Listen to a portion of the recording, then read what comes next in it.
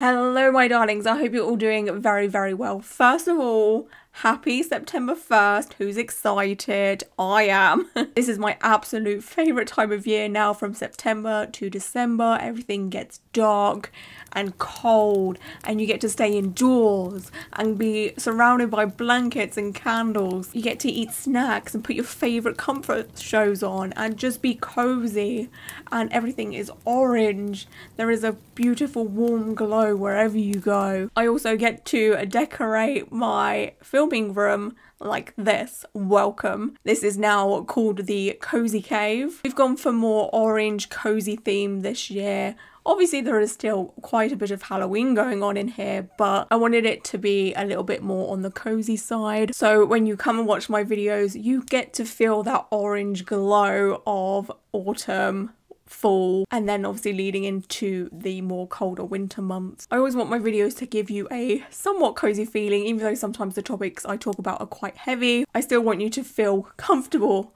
when watching my videos, if possible, of course. So I hope this like orange cozy glow is treating you well right now. I just want to make sure that you are all cozy right now in this moment. I hope you have your snacks and your beverages, and if it's not too hot where you are right now, because I know there is a few places in the world where it is still very, very hot, and this is probably, you know, out of taste right now, but if possible, get a blanket, okay? Or if you're hot right now, make sure a fan or aircon is blowing on you right now. Anyway, apologies for rambling about being cozy and comfy. In today's video, we'll be talking about another problematic tattoo artist who goes by the name of Matt Clemmer. There has been a few rumblings in the past month or so that I have seen while browsing social media about Matt, but there's never been enough information for me to make a full-on video until a post that I saw earlier today. So I was like, right, let me compile everything that I have come across and we can make a full video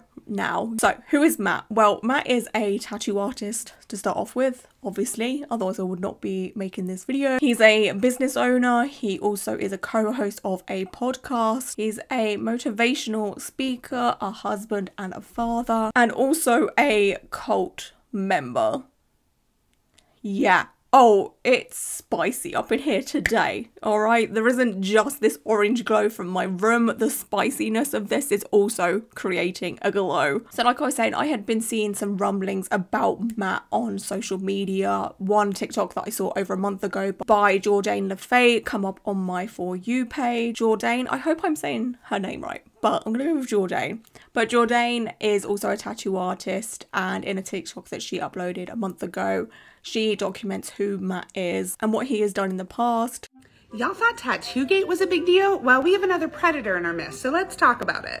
This here's Matt Clemmer. He's the owner of Tattoo Business Mastery, or TBM, Tattoo Guardians podcast, Landmark Forum, and the Tattoo Shop Aisle 9. And he is a predator and a creep. I wanted to look into Matt a little bit more just to see who he is and what his deal is. Matt is, how do I put this politely? He's your typical hairy white spiritual guy. You know the type. I don't want to stereotype, but he fits a mold pretty well. He has 14.4k followers on Instagram, 37.8k followers on TikTok. His business page, TBM's Instagram page, has 2.8k followers. His Facebook group for TBM, called Tattoo Guardians Business Coaching for Tattooers, Money, Mindset and Clients. This is a private Facebook group that has 2.1k members. His podcast, Tattoo Guardians podcast, has 42.1k subscribers on YouTube. The podcast that he hosts is also co-hosted by someone called Joshua Carlton and Hip. The about part for the podcast says, decades of experience shared with a common goal leave the industry better than they found it. He also has done a couple of episodes with his wife, Katie Stratton. I come across this podcast episode called Facing 25 Years to Life, Matt Clemmer's Story Part 1, and this is episode 76 of the podcast. This was uploaded 9 months ago. Today's episode is riddled with pain, with life, with adventure, with ups and downs. And then on this episode, he kind of talks about his life, or how his life started out. He talks about his childhood and his upbringing. When we were kids, we grew up down on Delaware Avenue, downtown Dayton. Right now, it's a gated community. It's considered rough, the ghetto, right? Was that 5 Oaks? It's right off Delaware and Salem Avenue. He talks about when he was a child, his family had a farm, and when he was pretty young, he started working on the farm. Yeah, 5 or 6. By the time I was 5 and 6, I was riding on the side of the tractor and combine. He then goes on to talk about how he experimented with drugs from quite a young age. I became a wild child like a lot of us do. Like Hip became one, and when he was a young boy too. It don't matter. You can have loving parents or whatever. That doesn't mean that you might not turn out to be wild as hell. And how many seasons I've been through in my life where I did hardcore drugs for a duration of time and then was able to just set it down and walk away. And I think it's because most times I wasn't in escape mode from my life as much as an artist wanting to go on an Alice in Wonderland type of adventure. Yeah, you told me a story of your younger brother, Bart, had like a trap house allegedly back in the day. And like there were dudes like smoking crack and you were hanging out with the crackheads, like smoking crack with them for the fact to like experience.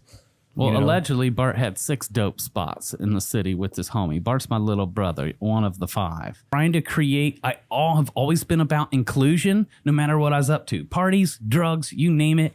I was always the guy that wanted everyone to be happy. You know, you've heard stories like when I'd buy drugs, I'd buy enough for me and the whole fucking party.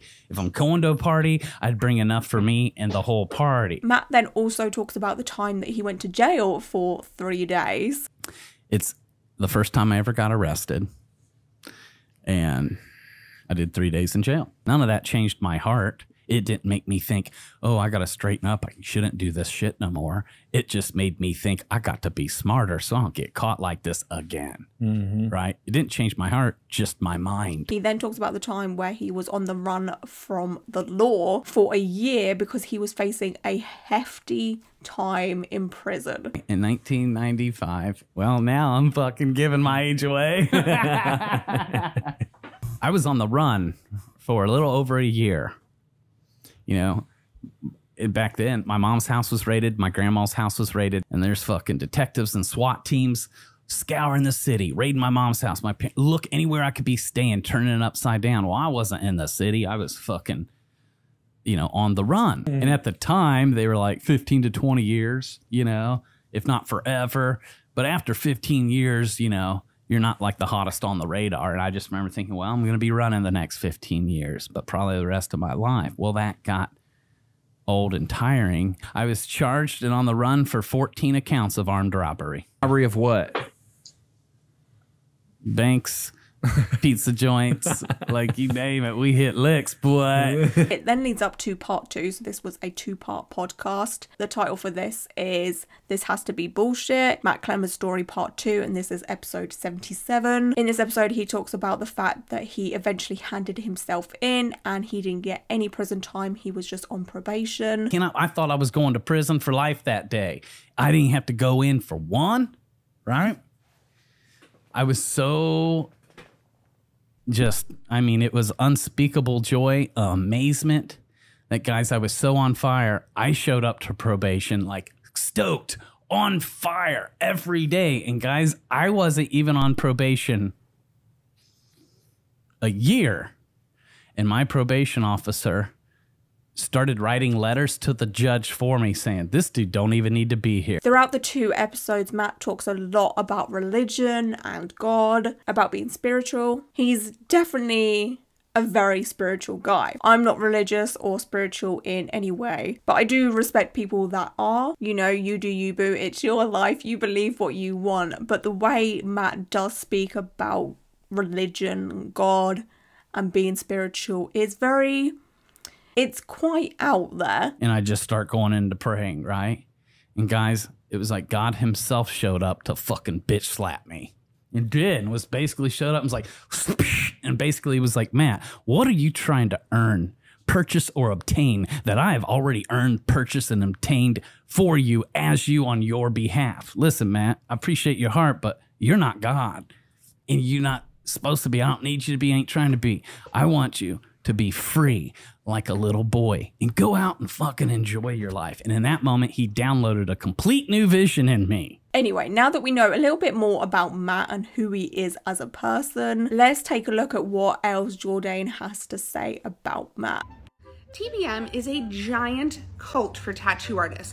I know plenty of people that have taken it and been scammed by it, and sure, any cult is gonna have some good stuff in it because why else would you join it? So I do know people that have benefited from it, but it costs thousands of dollars and it's a glorified 12-step program, and it is a giant cult. In fact, Matt's other company, Landmark Forum, in which he based his Tattoo Business Mastery class on, has been banned in the country of France because the government has decided that it is an actual cult.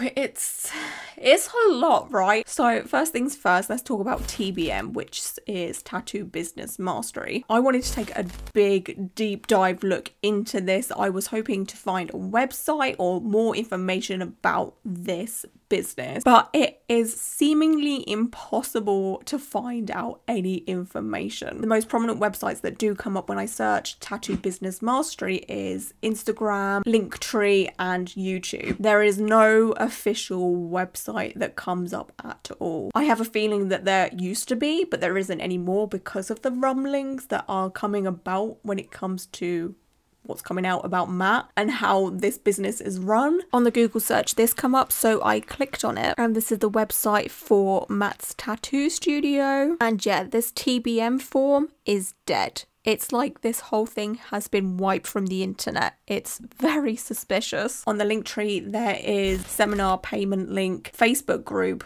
a TikTok, and Instagram. The seminar payment link asks you to just send $300. For what? There is no explanation whatsoever. The Facebook group is the one that I talked about earlier, which is called Tattoo Guardians Business Coaching for Tattooers, Money, Mindset, and Clients. Jourdain mentioned the word cult in her TikTok, right? Rule number 5 of this Facebook group is keep your cup empty. This means to be and remain coachable. It's giving let us manipulate you vibes. You know what I'm saying? That sentence and that rule to me is very red flag. And sure, maybe it is all just about tattooing, but I feel like I've seen words like that when watching Netflix documentaries or true crime, you know? The TikTok has a few videos, not many, and they are your generic motivational speeches with added emotional music. You are not alone, and you do not have to go through any of this alone.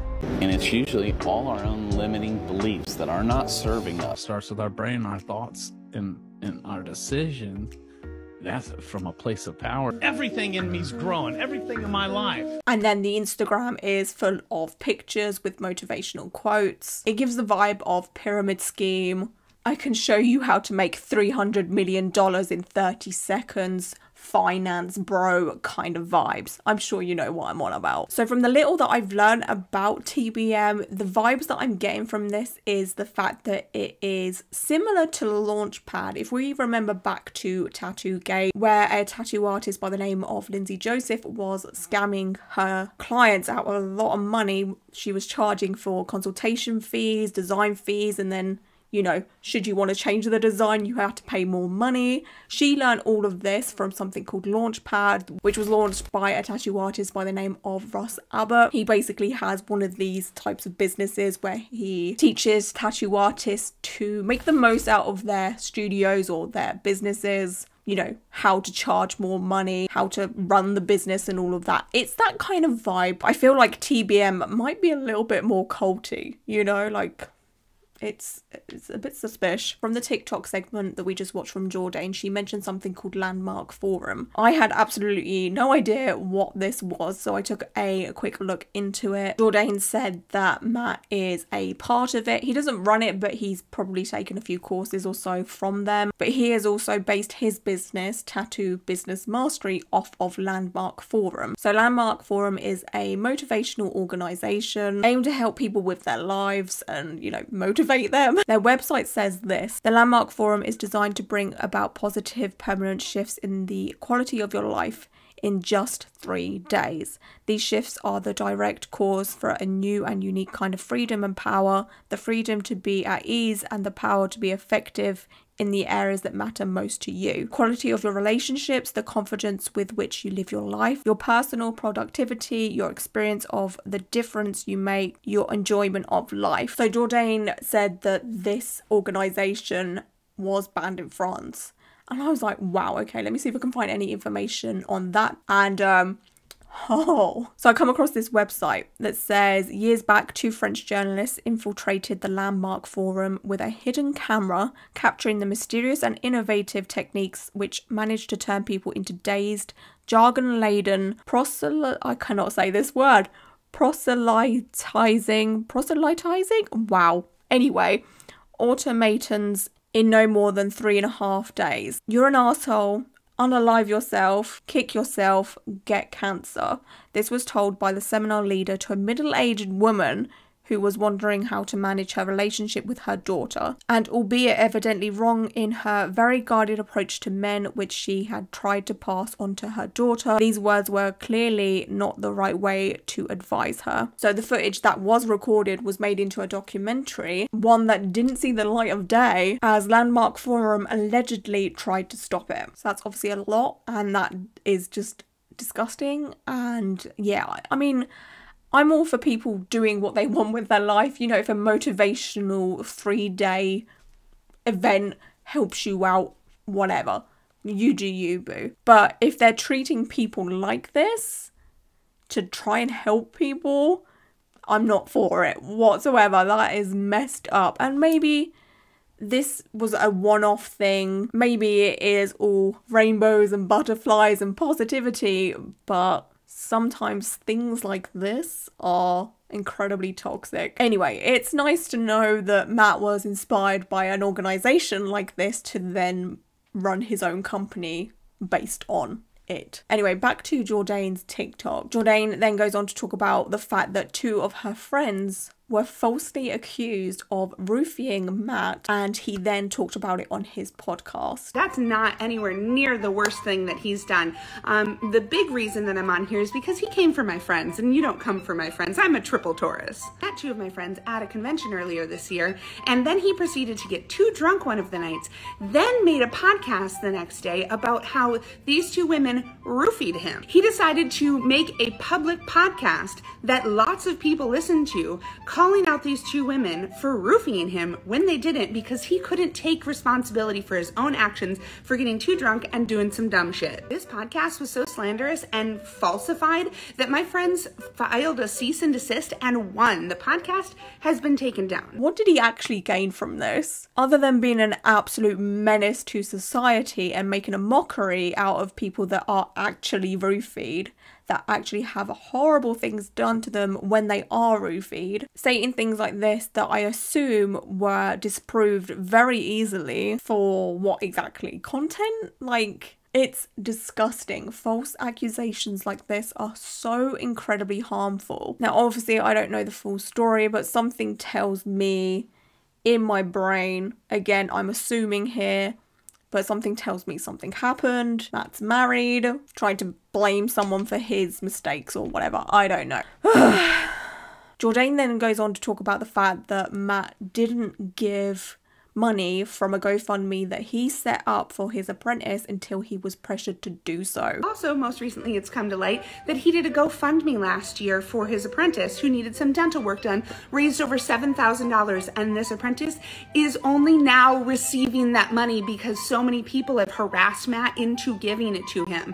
The apprentice didn't receive this money because Matt basically started a GoFundMe on this guy's behalf just to take money from other people and never had any intent to give it to this guy. As you can probably tell, there are a lot of red flags when it comes to Matt thus far. So I'm not even shocked in the slightest that he would do something like this. The fact that he charges thousands of dollars to join his 12-step program or cult, whatever you want to call it, and then the random $300 payment that we talked about earlier, and then the armed robberies from his past. This man sure does seem to be all about the money. Jourdain then goes on to talk about the fact that Matt in the past has done blackface. Oh, and let's not forget the pictures that have resurfaced of him doing blackface in 2006, pretending to be Little John. He tried to scrub those from the internet, but they're not gone. We still have those. I did try and search for photographic evidence of this. I couldn't, so do take what she has said with a pinch of salt, because I cannot prove what she is saying. When I do videos like this, I want to try and prove everything that I am saying and show you all the evidence that I have, but I don't have anything for this. But I don't have a reason to believe that she is lying. Like, I don't know what she would gain from that, to be honest. So Yeah, so like I was saying, there has been some rumblings on social media about Matt. Here is another TikTok from Mac Wilson Tattoo. Their TikTok is basically them warning people about Matt and his business and how he is stealing money. In this week's episode of people detrimental to the tattooing industry that I love and the people that I love, if you've heard of this man, you're in danger. He's a predator. I'm pretty sure he's in a cult. He's stealing money. He ain't giving the money to the people like he's supposed to be. And you don't need a tattoo mastery class to figure out how to run your business. This is a scam, people. He ain't the one. This one's for my tattoo crew. Be safe out there. There's also this TikTok from Aura Lillian where they talk about Matt. So disappointed. There's been so many people I loved a lot that turned out to be shitty humans this year. And I think the only reason I'm posting about this here is because I know that I'm not the only one that feels dejected and defeated after trusting somebody, especially in the tattoo industry around here right now. TBM, I'm just going to name it. I know a lot of you guys are hurting, and I just want you to know you have the magic in you. You have all the sauce you need. You don't need that motherfucker to be your guru. You can manifest the fuck out of your life without him. Don't let him put a bad taste in your mouth for you and your own mind and your own power. You don't need a guru, you just need you.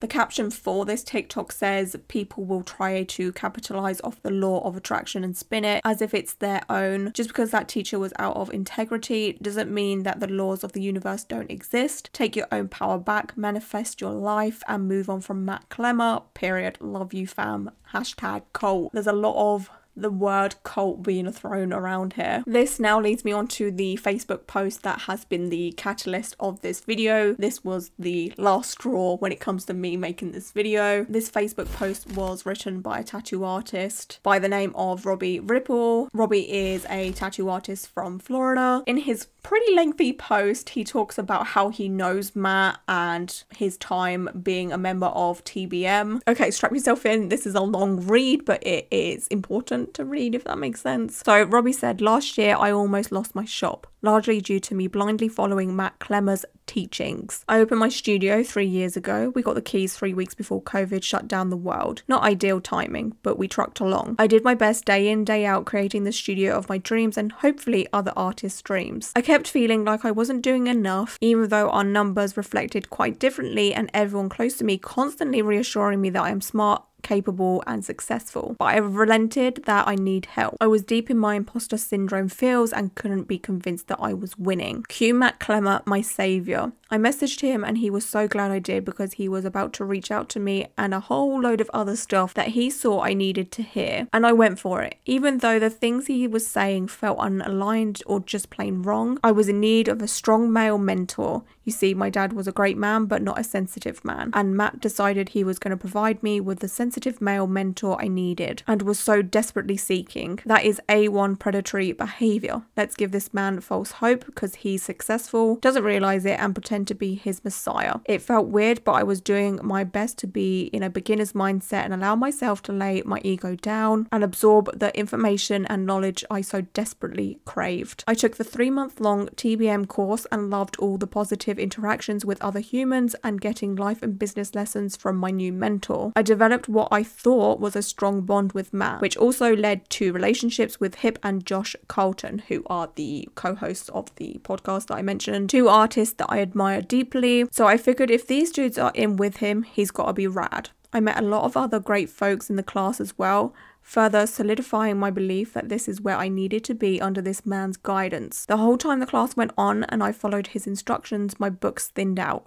My studio started falling apart and I was always greeted by Matt with how I wasn't doing what I was supposed to do, hence why my business was hurting. Just trust the process, I kept getting told. Or I would just be told to stop giving a fuck and that would help my business. So obviously a lot of odd and conflicting directions, and my business was in a steady decline. My books thinned hard, my artists and apprentices leaving, and I was still told to trust the process. So I did. Reluctantly, and with a somewhat demeaning video of how he wasn't going to take no for an answer because we both know how bad me and my business need him, I signed up for his next level course because obviously I was missing something and needed more high dollar coaching. This coaching program honestly was cool for emotional support from my peers, not a way to improve my business.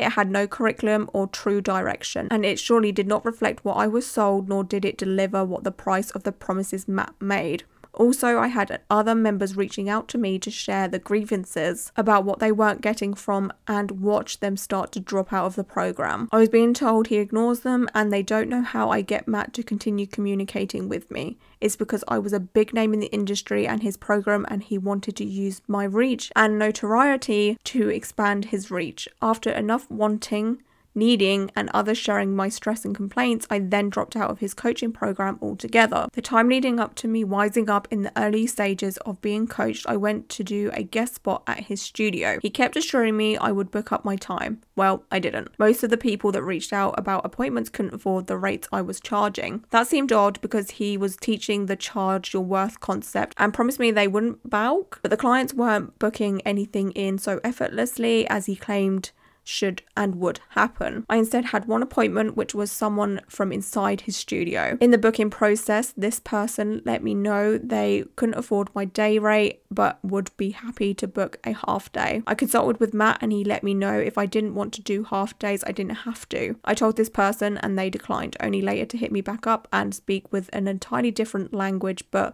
still reluctantly signing up. This felt gross. So I reached out to Matt to let him know it felt weird. I asked if he intervened at all, which he assured me he didn't do. Well, that was a lie. Not only did he intervene, but he belittled that person until they felt they had no choice but to pay the rates I desired. I later found out that the person changed around a family vacation plans just to not make themselves look like an amateur, as he so eloquently told them. Basically, he couldn't let me see that this process was actually fallible. On the same trip, I brought up to Matt the idea of raising my rates even more to, get this, $10,000 a day. He excitedly reassured me that I could do whatever I wanted and this would be an amazing idea. He even said he would do it with me because it was such a winning concept. Thing is, I followed through. He did not. He didn't even tattoo anymore, so why pretend? Other than to make me believe in crazy fairy tales, thus making him my savior. Before I dropped out, and to this day, I get lots of messages and phone calls from friends and reliable sources about what Matt truly thinks of me. Robbie's just uncoachable is what I heard a lot of. Uncoachable? If someone is uncoachable, you should tell them to their face. Not promise them they have to believe in themselves. Ridiculously so, to charge $10,000 a day and trust the process. If someone is uncoachable, you stop taking their money in exchange for coaching. Apparently, I was a negative topic of conversation quite a bit in Matt's regular life and shop. He told one artist, mind you, he introduced us, "You're guessing at Robbie's shop? That's if he even has a shop in a few months," and then laughed it off. I came to this man crying, scared, deep in my imposter syndrome and negative feels.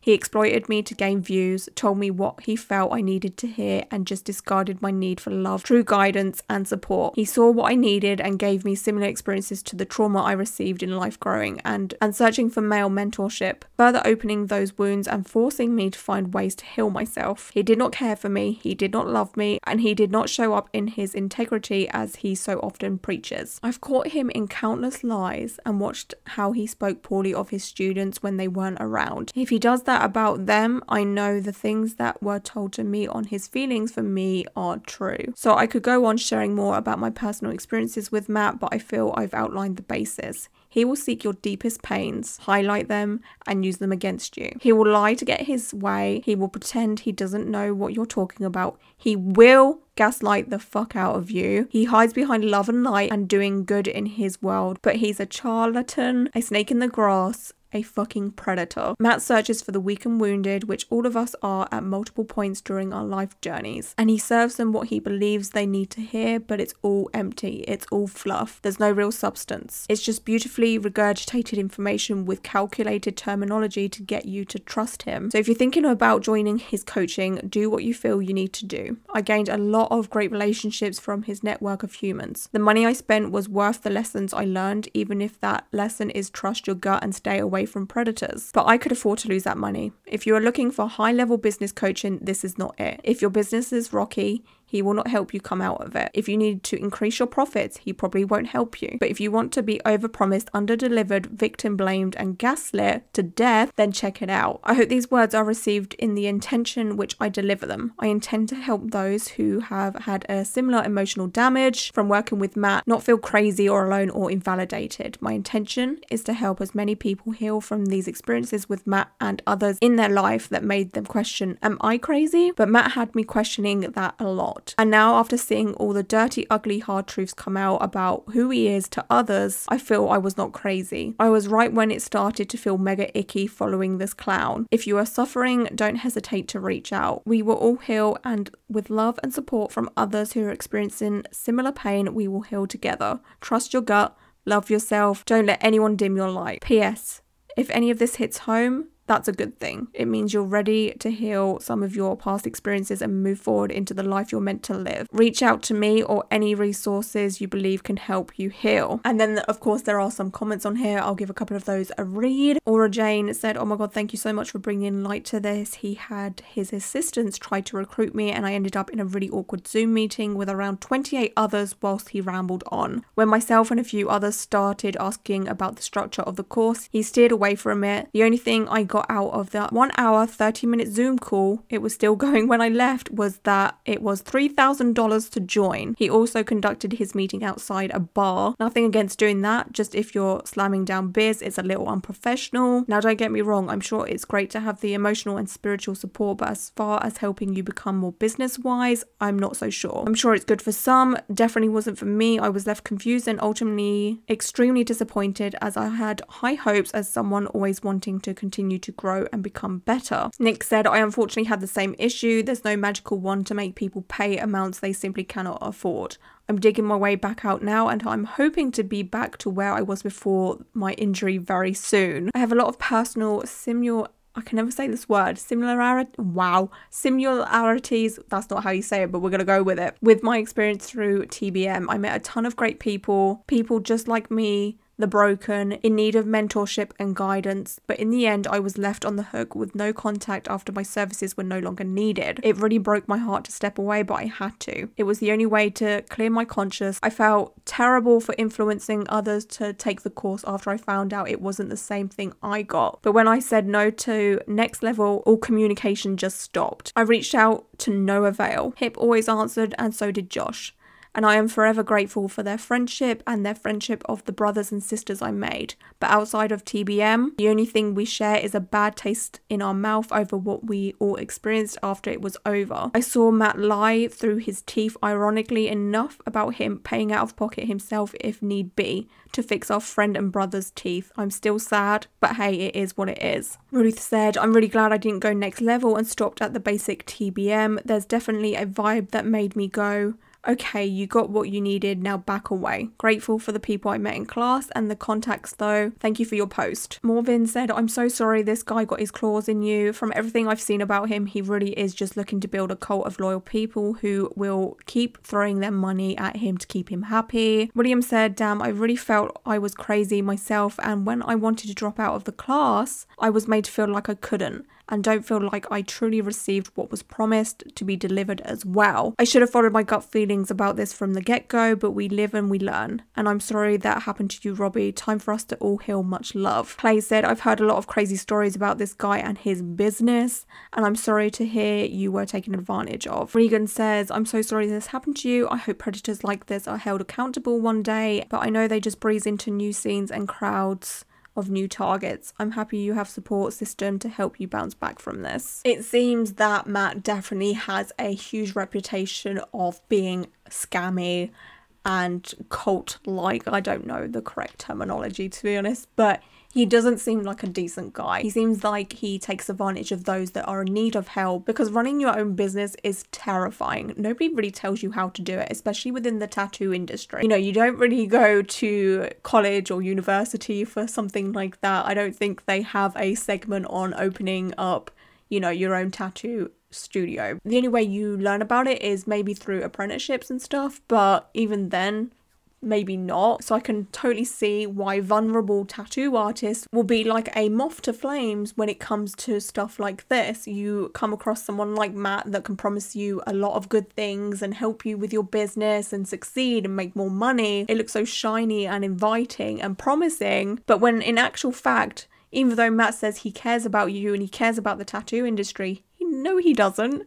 All he cares about is the fact that he is getting money from you. The fact that he is charging $3,000 for a course and he's not really delivering what he's promising. How dare you take advantage of the vulnerable? How dare you take advantage of those people that are in need, who are potentially losing their business and need help from you, and they look up to you. Like I say in a lot of videos that I do like this is not what the tattoo industry is about. Charging thousands of dollars for a phony course where, okay, yeah, like people have said, they did get something out of it, mainly the connections from other tattoo artists that took the courses, but they didn't get much else out of it. To take advantage of tattoo artists and then teaching those tattoo artists to potentially take advantage of their clients because the tattoo artists are now charging thousands of dollars for tattoos is absurd to me. Absolutely charge what you think you are worth, but if you're charging thousands upon thousands of dollars, the average person, which are the majority of people that get tattoos, will not be able to afford to get the tattoos that you are charging for. I truly hoped that Tattoogate was gonna be the one and only scammy